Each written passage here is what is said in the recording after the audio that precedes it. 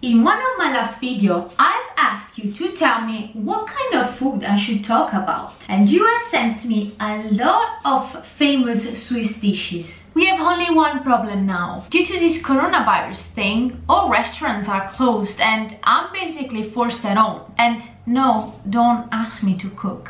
I don't wanna die. But I've realized that at the supermarket there are actually a lot of already prepared Swiss dishes. That's why I picked 5 of these, and every day this week I will try one of these dishes. Today is Monday, so we are ready for the first dish. Pasta Cinque P. That is supposed to be Italian, but honestly I've never heard of pasta Cinque P when I was in Italy. The 5 P's are pomodoro, panna, pepe, prezzemolo, parmigiano, which means tomato, cream, pepper, parsley, and parmigiano cheese. So I have done a small research in internet to try to find out the origin of this Cinque P sauce, but only Swiss websites come up. So I'm pretty confident in saying that this thing is not an Italian recipe. Of course, if you are Italian and you have heard of this type of salsa before, let me know in the comment box below. And if you are Swiss and you know what is the origin of this recipe, where does it come from, let me know too. So we're now ready to try the spaghetti Cinque P.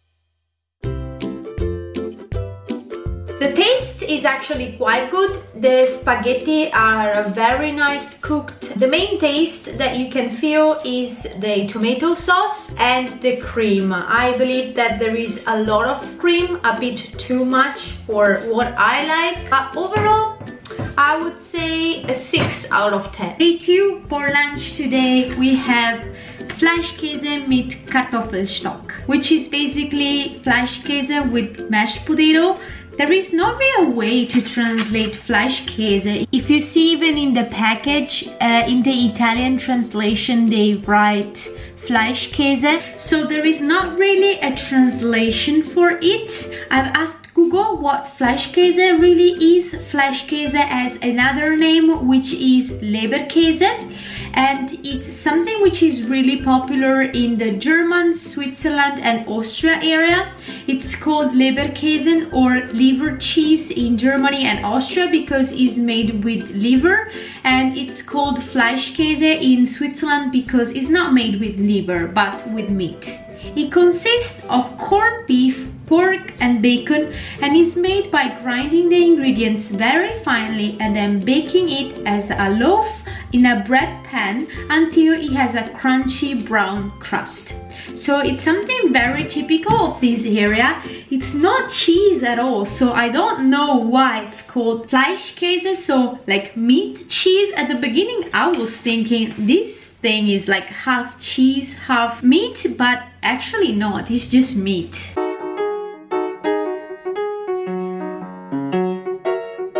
You see that the package this time is divided into 2. We have here the mashed potatoes and here we have the meat with its own sauce.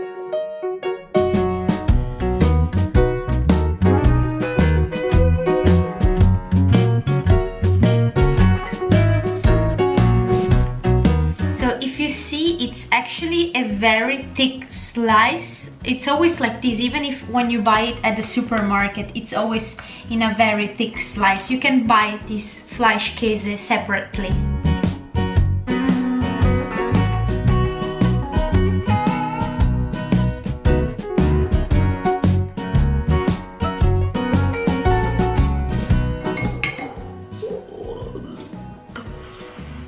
Oh, I just burned my tongue.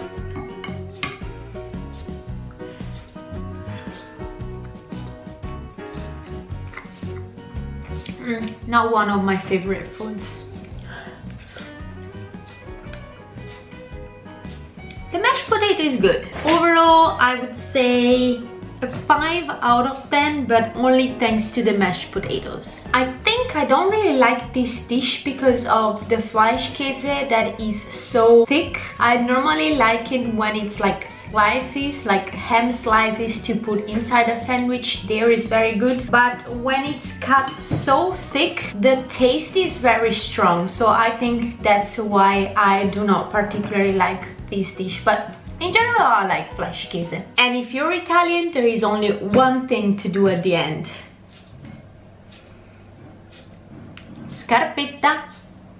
Day number 3. Today we have Bündner Spätzlipfanne. Bündner means from Canton Graubünden, which is the most eastern canton in Switzerland. Is the canton of St. Moritz and Chur, which are two very famous cities in Switzerland. Spätzlipfanne, Pfanne means hot. Spätzli, if you don't know what Spätzli is, you actually need to go and watch my second episode of Swiss Foods. I explain what Spätzli is. It's basically a kind of pasta made with eggs, and this is a very popular dish in Canton Graubünden. I haven't found many information on the origin or specifics of this food. Basically, it's Spätzli, sour cream, a kind of bacon. It's like baked pork meat, and there is also cheese inside. So this dish is actually very heavy. I have the feeling it's a lot of calories. It's like one package is 785 calories. So I really need to do some sport tonight.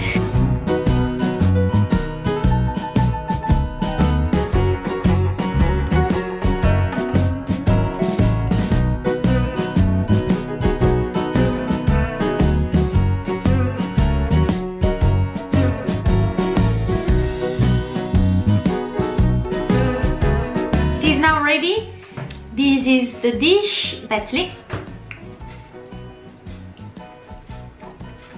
Very good, but a lot of cheese. If it wasn't for my lactose intolerance, I would give this a 8 out of 10. It's actually very good. Today's day 4. I'm very excited because I'm eating one of the dishes that I think I will like the most. It's one of those things that still has sour cream in it. Like all the dishes that I've picked have sour cream with it. This is Poulet Geschnetzeltes am Rhamsauce mit Knöpfli. Poulet is the Swiss word for chicken. Of course, we have sour cream in it. Knöpfli is basically the same thing as Spätzli. The dough is the same, but Spätzli is more long, while Knöpfli is more round. That's because they are made in 2 different ways. They are cut into different ways, but the dough is basically the same. Actually, I'm very excited about this one.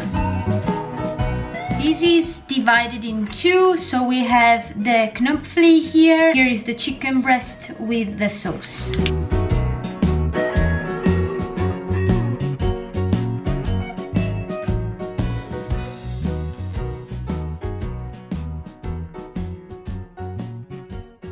Here is the final dish, and now let's try it.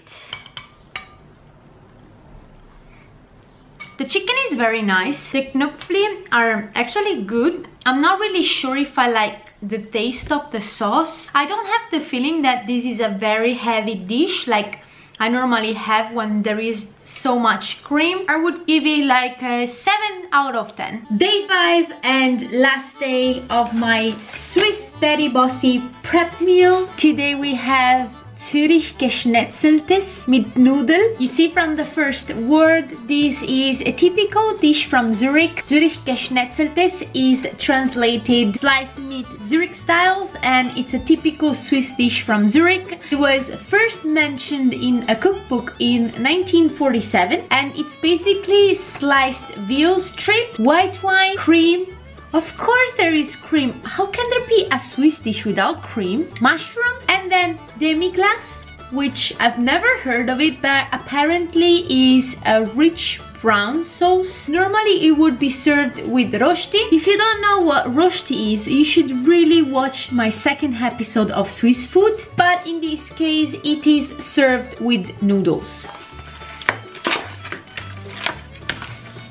Again, it's separate. We have the pasta on one side, meat, mushrooms, and the sauce on the other side.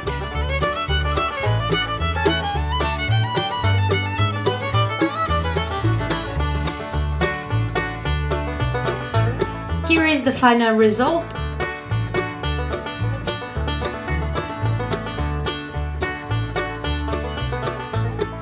In the sauce, you can feel the white wine a lot. I feel I'm gonna get drunk with it. Overall, it's very good. I don't have the impression that they are heavy, even though there is so much sauce, so much cream, but the taste of white wine is really very strong, which is actually a particularity of this dish. Final score, I would give these a 6 out of 10. I'm not very fond of white wine. So, what have we learned from today's episode of Swiss dishes? First, that any Swiss dish is served with a sort of pasta. It can be noodle or spätzli or knöpfli, or potatoes in form of smashed potatoes or rosti. Second, it cannot be a Swiss dish if the food is not floating on a lot of cream and cheese. And third, that if not even a quarantine caused by a world pandemic made me wanna cook, then I'm really hopeless. That's it for today's episode. Do not forget to subscribe to my channel and see you next time. Bye!